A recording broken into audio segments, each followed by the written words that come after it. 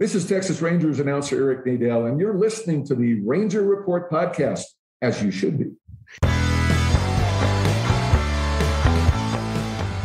This is the Ranger Report podcast. News, insights, predictions, interviews, and information about the Texas Rangers from the major leagues to the minor leagues. And now, here are your hosts, Ben Dieter and CJ Berryman. Experience the joy of watching your friends and family's faces light up when you feed them wild game you harvested and made into delicious sausages. Or meat you barbecue and grill with the finest seasonings available. Visit our friends at Waltons.com to find everything you need to turn wild game into tasty meat snacks or spice up your barbecue with new flavors and seasonings. With over 500 seasonings to choose from, there's something that everyone will love. They even have step-by-step videos and how-to articles at Meatgistics to help you go from animal to edible. Use coupon at Rangers15 at checkout to save 15% on your first order at Waltons.com. Waltons, everything but the meat. No offense, CJ. You look like a possum on chemo.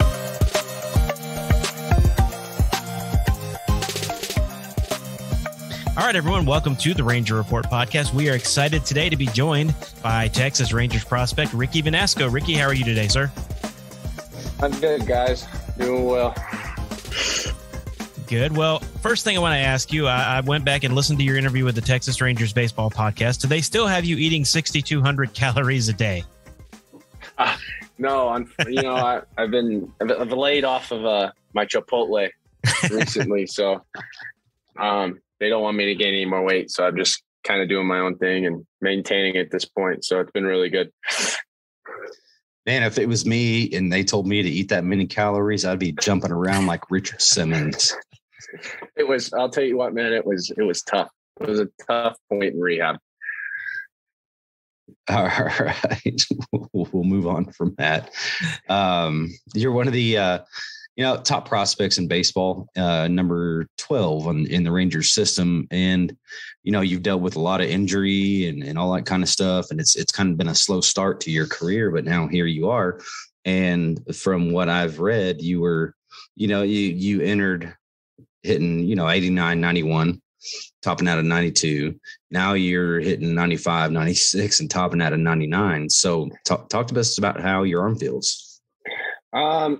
Lately, after, Tommy John going through that whole process, it was a little tough at the beginning. I still had kind of a little bothersome when I was coming back, throwing in instructs and stuff like that. But now, I got nothing. I feel good. Arm feels good through the off season, and, throwing program has been going really well. So it's been good. And how excited are you for preparing for a full spring training? It's been a while. I cannot wait, man. I've been sitting here, biting at the bit. That's why I came back to Arizona early. Hopefully, everything can get settled. But other than that, I'm ready to go, man. I'm so excited for this year. I got a lot to look forward to, obviously, with the position I'm in now. So it's going to be a good, exciting year. Yeah, I'm looking forward to it. I know I had reached out to you right after you had the surgery, and you said you were going to hold off till you're ready to go, because we've been looking forward to seeing you for a while. And you pitched so well when you pitched in October, I believe it was. You were a little amped up there at the beginning, but you pitched really well. So, what are some of your goals going forward now for the 2022 season, seeing that you're actually going to get out there and throw live baseball on a regular basis this year? Obviously, the big thing for me is, stay healthy. That's just main goal, go out there with a clear mind, stay healthy, and, compete at the end of the day for me, because, I haven't got to do it in 2 years at this point. So, my goal going into spring training is just go out there and, have fun. My first big league spring training, and hopefully, it's going to be a blast, as I expect it to be. So, I'm looking forward to it, man. I'm gonna try to make it, as fun as I possibly can. Oh, it might be our first spring training as well. We might see you there. Yeah, you guys want to come out and hang out? Yeah, that's what we're thinking. But we got avenues we gotta fill. So how all of your different pitches feeling right now? I know you got fastball, curveball, change. How are they feeling? just like the throwing program, it's just like a slow build back for me. Right now it's a different throwing program than all the guys. So I've only been allowed to throw my fastball and my changeup so far. I think I start spinning breaking balls in like 2 weeks or so. But I mean, fastball is just, it's coming out like it should. It's spinning really well. And then changeup is, I mean, it's there. It's, feels great coming out of the hand right now. And it's got a little bit more movement than it did before and a little bit more action to it. So I'm excited. I'm ready to go. Like I said. Now, I did mention it, and I wanted to ask you about it. You did get to pitch back in October in a game in Texas. How exciting was that? What did it feel like to actually get on a mound in front of fans and pitch to actual batters who were swinging at it? In front of fans, I bet that felt different. Yeah, I mean, Texas Tech or TCU was obviously beautiful, and it was good to get out there and be in front of those fans again. First inning, I was a little nervous. I got myself a little too amped up, and I talked to my pitching coach after. Evidently set an expectation that was unreachable, just because that's the kind of pitcher I am, and so you're a competitor. Yeah. So I set that expectation a little too high, coming in, fresh out of Tommy John and rehab. So I should have just went out there with the mentality, be free and you're healthy again and just go pitch. And that's what I did the second inning. I mean, obviously you guys saw that, so, which was good. But it was a lot of fun. I mean, I enjoyed pitching in front of fans. I enjoy being out there. I love this thing every day. That's why I do it, Yeah. And I've heard you guys talk about it, and I've heard you talk about it before in other places, but as far as rehabbing when you did, it was kind of a blessing because you kind of missed the whole fanless time of baseball because you were rehabbing from Tommy John surgery. I was at the alt site during the fanless time of baseball, but yeah, I evidently got hurt then too. And then rehab through instructs and then missed all that, last year. So, but I mean, like I said, looking back now, I wouldn't have changed a thing. Like I would went through rehab 10 times over if, I knew the end result was going to be, what I am today and the pitcher I am. So. Yeah. And you've had to work pretty hard to continue on the program that you're on right now and continue on the trajectory there. I can say that word. I guess trajectory that you're on. And there's a lot of guys that have in the past just said, you know what, that's enough. I'm not doing this, but you're not that. You're a competitor. Like I said a minute ago, you're a competitor and you're not going to let anything but the game tell you you're done. Yeah. And, when that day comes, man, I'm gonna let the game decide for me. But right now, I'm gonna fight for that spot, and I'm gonna go pitch, man. I'm gonna go have fun. So it's a kid's game, I'm just an older man playing it at this point. So, which it's a blessing every day. So do you have any traditions that you have, leading up to each start? Like Dan Marley back when he played for the Miami Heat would turn a sock inside out. I think it was his left foot. Do you have any pitchers? Y'all can be some very superstitious people. So do you have it? I'll drink a Red Bull. I have to drink a Red Bull before the game. It's like 45 minutes before the game or something. And then, putting on my uniform, I button up my uniform all the way, and I leave the two unbuttons until I get to the field, and then I'll button. That's military style. I appreciate that, man. I'm ex-Air Force, man. I served in the Air Force for 6 years. I appreciate that right there. Yeah. You button all those buttons, buddy. I gotta button them up. I gotta make sure there's no wrinkles in the pants or nothing like that. So no, I got a couple of them, I get going, but the Red Bull one's a big thing for me. If I don't have a Red Bull, it's gonna be a bad day. Well, yeah, trust when you get to be my age, just getting up in the morning is a routine. Just being able to roll out of bed and get I feel like I tear my ACL every morning. So yeah, trust me, I'm starting to feel it from all the weightlifting. Once you hit 30, Ricky, it's going to start hitting you. Well, baseball years is like dog years at this point, so I'm technically like 30 at this point. All right, I'll take that.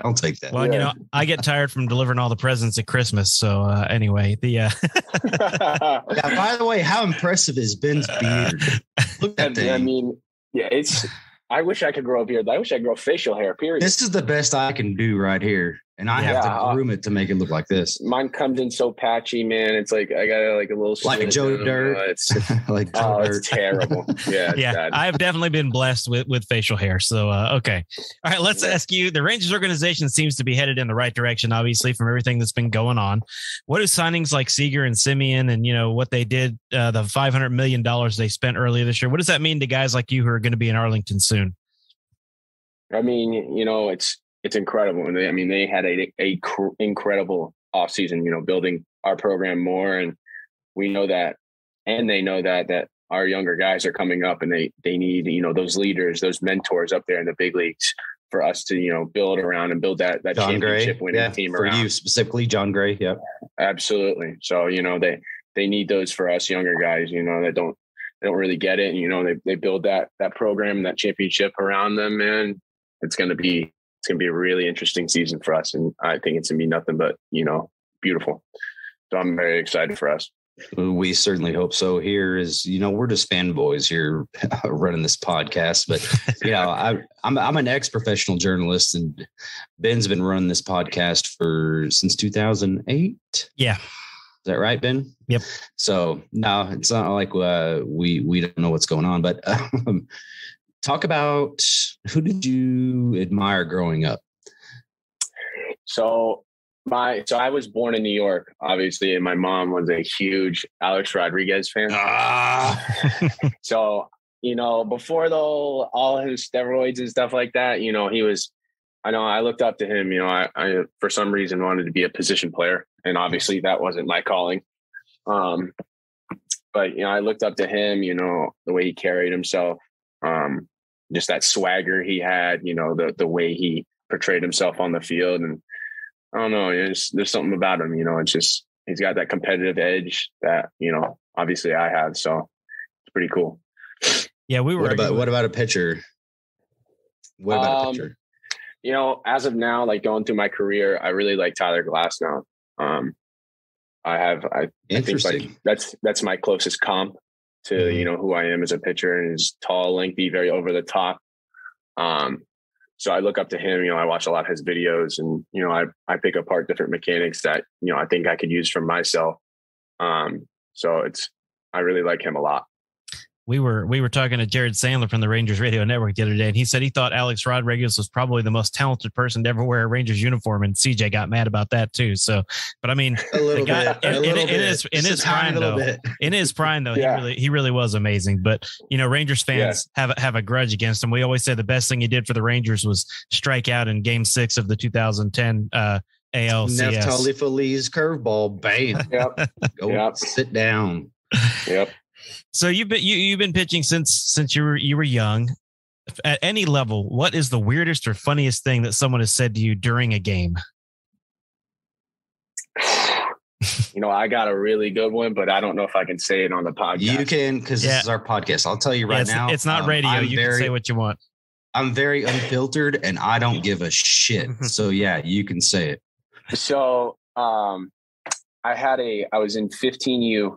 And I played for, it was called the Naturals. And my coach, his name is Essex Sneed. He used to play for the Mets. And I was on the mound. I was struggling. And he comes out to the mound, and he's scary. Like, he's a big guy. He comes out to the mound, and he looks me dead in my face, and he goes, "Stop being a P word and throw the effing ball." And then walk completely straight face, and then walks away from me. And I looked at him for a second while he was walking away, and I was like, that's probably the best advice anybody's ever given me. It sounds like Derek Holland when Ron Washington was. Yeah. They had him on the Texas Rangers baseball podcast, and Derek Holland said, "Yeah, Ron Washington went out there and was motherfucking me." Yeah. Oh yeah. But I was 15 years old, and I have never had a coach say those words to me on the mountain. I was just baffled for a second. I stepped back off the mountain. I was like, wow. It resets your mind, didn't it? Oh yeah. Yeah. I forgot completely that I was pitching in a game. All right. So I've been on your ass a little bit over the past, 2 weeks about Whataburger. You have not had it yet. No, I haven't. So I'm going to go ahead and give you a hint. Okay. So let's see, you're from New York. So what do you think about a patty melt? You got me baffled right now. I don't even know what that is. I moved out of New York when I was 3 years old. So Right. I've been in Florida. Okay. So, all right, I'll give you a hint. Go with the double cheese, double meat, and large fries, and both spicy and regular ketchup. I will. So I got a question for you because John told me to ask you, what's the whole possum thing going on? Oh, yeah, really? John, he said, nice, he said John. that I was making a joke. We damn you, John. We had we had Jeff and John on our podcast one night, and I said, "Who has a better beard?" And I thought it was just gonna be funny, because everybody knows that Ben's got the better beard than I do. And John told me I look like a possum on chemo. Wow. I'm sorry. So now now all my best friends are like, we're just gonna call you chemo possum from now on. Wow, John just keeps getting you with that, CJ. I guess it was worth to ask at least. Yeah, that was great. All right, so if we do wind up going to spring trading, which we plan on, Ricky, we'll get you a gift card to Whataburger and make sure you try it while we're there. Hey, I'm all in, man. We'll come eat with you. Hey, come on. We'll go out to lunch. That'll work. Yes. That'll be great. All right, You got anything else, CJ? No, that's it. I got chemo possums here, so thanks to John. John got Ricky to chemo possum you, man. That's great. That's I thought I had John earlier when I called him Mr. Moonface and all kinds of stuff. And no, he got you back. He got me with Vanasco. Damn it. Well, Ricky, to be honest, we are really looking forward to seeing you pitch this year. Looking forward to seeing you get going. Hopefully you'll be in Frisco because I cover Frisco a lot. I go there a lot. So hopefully you'll be there at some point, if not starting there. And then hopefully you work your way up. But man, we are excited to see you throw this year, buddy. Yes, sir. I appreciate you guys. Everybody was looking out for me. And so it's going to be a big year. So I just hope everybody's watching because, I'm coming. So. Thanks for listening to the Ranger Report podcast. Find us on Twitter, Facebook, and at therangerreport.com.